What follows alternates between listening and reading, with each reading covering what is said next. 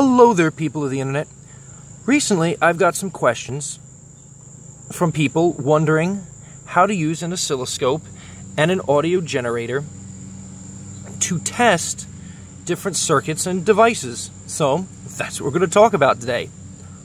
But before we do that, if you haven't seen my previous videos explaining, audio oscilloscopes and audio generators in depth and kind of how to use them and calibrate them and a couple things more, I would recommend giving them a watch first, especially if you have no knowledge or experience with them.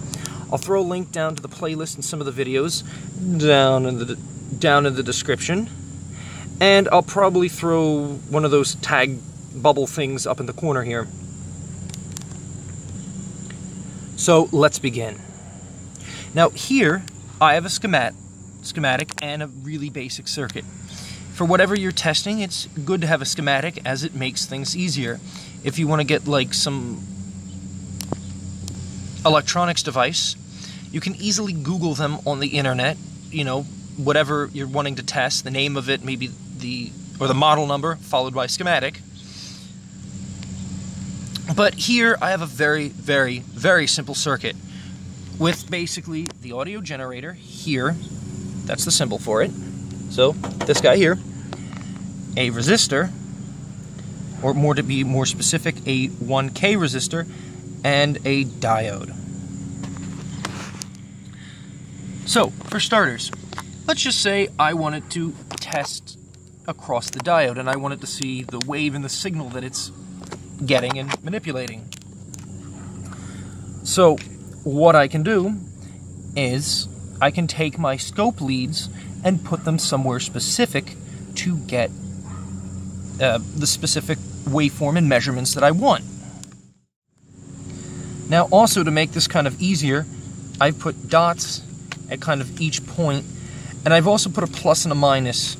Kind of the plus represents the red wire here and the minus kind of represents the negative. Now technically this is an AC wave, so there really is no plus or minus, but again, this is kind of done to help make things easier. So, for those electronic professionals in the comments, don't go crazy.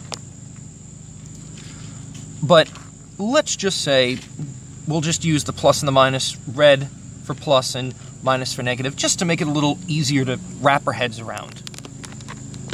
Even though, AC waves technically don't have a direct plus and don't have a direct minus. But what we'll end up doing is, if we wanted to test the signal across the diode, what we would do is we would find where the 2 points are. So here and here. One side of the diode, other side of the diode. And what we can do here is we will find the positive, the quote-unquote positive, or the red side, and we will match that with our scope probe. So this is technically the red side, and we would put it there, and we would take our negative, which would be our ground, and we would take them there and put it on the other side. So technically, what is in between the two probes is the signal that we're measuring. And since it's the diode that's in between, that's what we're going to be measuring, because it's in between the two scope probes. Now, we could move these over, and again, we would match the closest point to the positive. So from here is the positive. So this point here across the resistor is the closest, and that's where we would put our red, our positive. And then this point here is the negative, or the closest point to the quote-unquote negative. So we would put our black, our negative scope probe there. And now we would get a different signal, because because what's in between the two scope probes is the resistor. And again, if we wanted to test the whole circuit, that's what you would do. We would put it, in between the two. So again, the red is here, the black is here, and then you would test, both what's coming across the diode and the resistor. So let's actually give this a try. Now currently, we have nothing on the scope, because again, we don't have the wires hooked up to anything. But if we come down, so we'll take our scope probes, And like we mentioned before, there's our diode. So we want the positive of our scope leads to be as close to the positive of the signal. And we'll do the same with our ground. Attach that there. And you can see that what's in between is the diode. So, right, here's the positive coming across to the diode and then to the negative. And if we look at the scope, there is the signal that we're getting across the diode. And you can see that it's a half-wave rectification because it's a single diode. And it's allowing the negative portion of the wave to bypass, but not the positive. And that's why it's flat. Because diodes technically let electricity only go one way. So in this case, based on the way we have it set up, we have the negative coming through, but not the positive. So that's why we're seeing the peak here for the negative, but it's flat up at the top, because the diode is rectifying the signal. Now, if we come back down, and we do this for our resistor. So we'll take our negative wire, and we'll attach it as close on the negative side here. And that in between our resistor. So now that we've taken the scope probes and put it in between the resistor here, that's what we're going to get. So again, coming off positive, from the resistor, to the negative. And if you look at the scope, we're getting a completely different signal. Why? Because we're measuring what the signal is across the resistor, and that's what we're getting, right? Because now we're measuring across the resistor. And what we'll do, like we mentioned before, let's say we want to do the whole circuit. So we'll get the negative's already as close to the negative, right? And we will put this across the diode and the resistor. So if you look, now what's in between the two scope probes is the entire circuit, so the diode and the resistor. So, it's coming from the negative, across the diode, across the resistor, and to the negative, or I should say it's coming off the positive to the diode, to the resistor, and back up to the negative. And look, there's the wave that we're getting. And it's a completely different one than the two other before, because this time we're doing the entire circuit. Now, a couple other things to notice is, let's go back and take a quick look at the thing we had, the waveform that we had on our resistor here. And if you notice, the little peaks are pointing upwards. Now, it's important to notice where you're putting your wires and what orientation, because if you get it backwards, it will flip your wave. For example, let's turn our wires around. So now you've noticed that we've flipped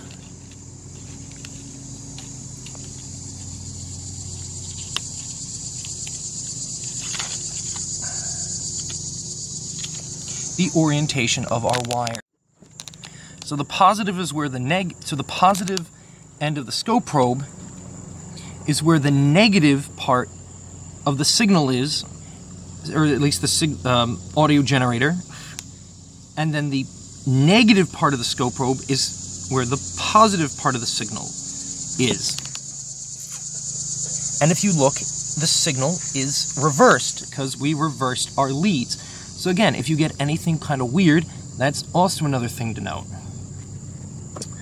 The last thing to kind of mention is if you see anything kind of funky, like this for instance, you may or may not see this, depending on what type of scope you have, but if your waves are moving or rocking, or you're just getting like these weird patterns like this, if you look down, and this will be located in different parts, you have trigger level.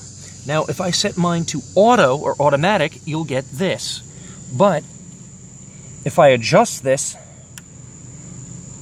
and I set this right at around the 0 mark, you'll see the wave is a little more stable. Now again, newer scopes kind of have these problems figured out, and you really won't see it. But again, older scopes or more analog scopes, you might need to fiddle with this if you're getting these kind of problems. So just two things to kind of be aware of, right? So, since we talked about the two different components here,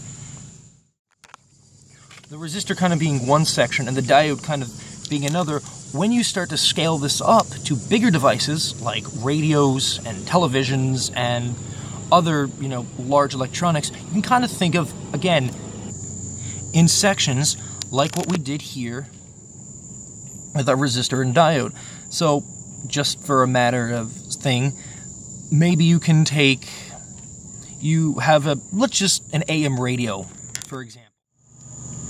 So now that we've drawn out our basic AM radio circuit, right, because again, here's our antenna, here's our coil, our variable capacitor, this makes up our tank circuit, the diode for rectification, an amplifier, and the loudspeaker. We can break this into sections like we did before, and we can do the measurements the same way. Just like we could do one across the diode and one across the resistor, we can kind of do the same thing. If we wanted to make a measurement across the tank circuit, so the coil and the capacitor, we can put one here, one lead of our scope here, another here, and then in between would be the tank circuit. So the coil and the capacitor, because, there's where the circuit is. If we wanted to view what was coming across the diode, we would go down to the 2 points here, across the diode. We would do one here and one there, and now what's in between is the diode. Again, if we wanted to come what's coming in before the amplifier, same thing. We would go to these 2 points. Measure across there. And if we wanted to measure what's across the loudspeaker and coming out of the amp,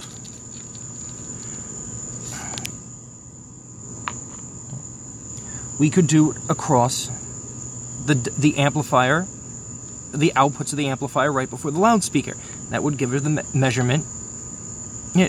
So by breaking this up like we've done, we can measure the different components and see, if there's a problem, we can measure, to make sure each part is working and figure out, and if it's not, that's probably where your problem is.